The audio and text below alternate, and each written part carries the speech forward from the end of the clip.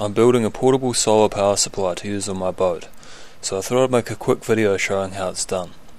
This kind of setup can be used for camping, motorhomes, boats, or if you scale it up, can be used as an alternative power supply for living off the grid. I got all the parts I need from eBay for around $200, and I'll be using an old car battery to store the power from the solar panel. A 40 watt 12 volt solar panel should be all I need to power my fish finder, GPS, lights, radio, water pump and a few 240 volt appliances. If I was running a refrigerator I'd need at least 100 watts. The power inverter converts 12 volt DC from the car battery into 240 volt AC or 110 AC if you live in the States. This one is rated to 1500 watts. It came with these alligator leads to connect directly to the battery, but I'll be adding a 100 amp circuit breaker to give it some overload protection. This is the brain of the system, a 30 amp charge controller. You connect the solar panel and battery to it and it charges the battery to the correct voltage. When the battery is fully charged, it will either disconnect from the solar panel or direct excess power to the load output, which you can use to heat water, charge another battery, run a 12 volt appliance or control a 12 volt relay connected to the inverter to run AC appliances. Being 30 amps means I can add more solar panels as needed. The 40 watt panel I have only makes about 3 amps maximum. This is the diode block I'll add to the positive wire coming from the solar panel. It stops any power leaking back to the panel when the sun goes down. Some panels have this built in already, so you don't have to worry about it. And the waterproof plug for when I want to disconnect the solar panel. I'm using an old car battery to store the power from the solar panel and run the inverter. It has a fairly low capacity, so I'll upgrade to a deep cycle battery eventually. First of all, connect the battery to the controller. Make sure to connect the wires to matching terminals, positive to positive and negative to negative. The controller screen should light up and show the battery status. I've already connected the diode block to the positive wire from the solar panel. It only lets power flow one way, so no power is lost at night when the panel isn't charging. If the panel has this built in, you won't have to worry about this step. Next I'll add the waterproof plug between the panel and controller. Usually I'd solder and seal all connections, but for this demo I'm using terminal blocks. The other end of the lead from the panel is connected to solar input on the controller.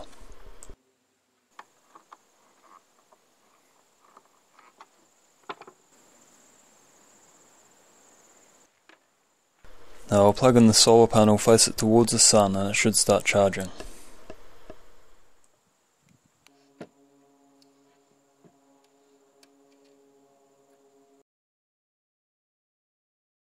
You can see here the solar panel is putting out 1.8 amps, which the controller is feeding into the battery.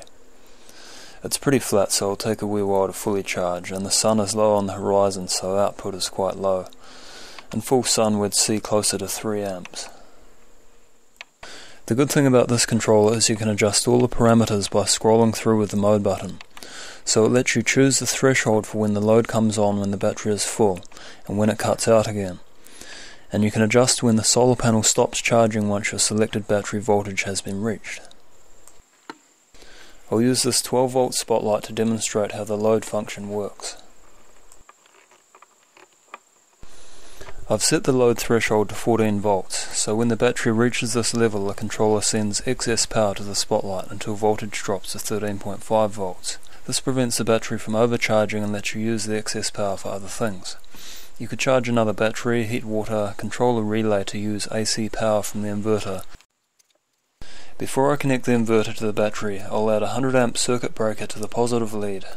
This should cut out before any damage is done to the inverter if it overloads.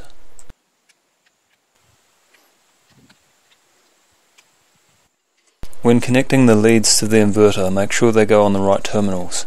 Red to positive and black to negative, or you'll turn it into a blue smoke generator.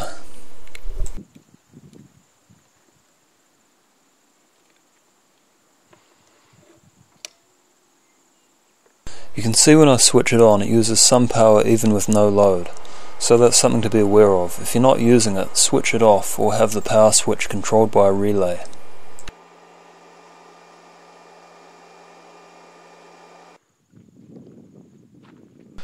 So let's put it to work. I've got a 710 watt drill here. It should only draw a few hundred watts when free running.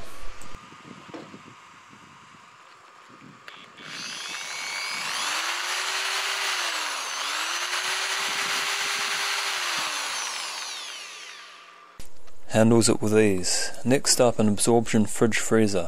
Not the most efficient design, they have a little heating element in the back there.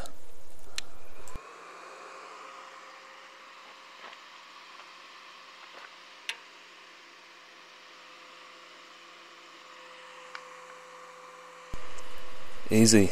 That's probably drawing about 100 watts.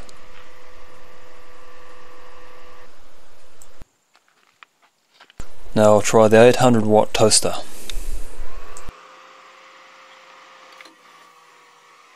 Not a problem. In theory this should squeeze out 1500 watts, but I don't like to push it to its limits. The battery's feeling it, down to about 10.8 volts.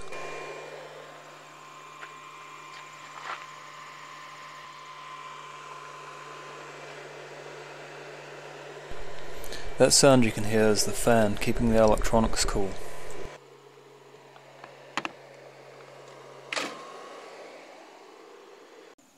So that's all there is to it, how to set up a portable solar power plant.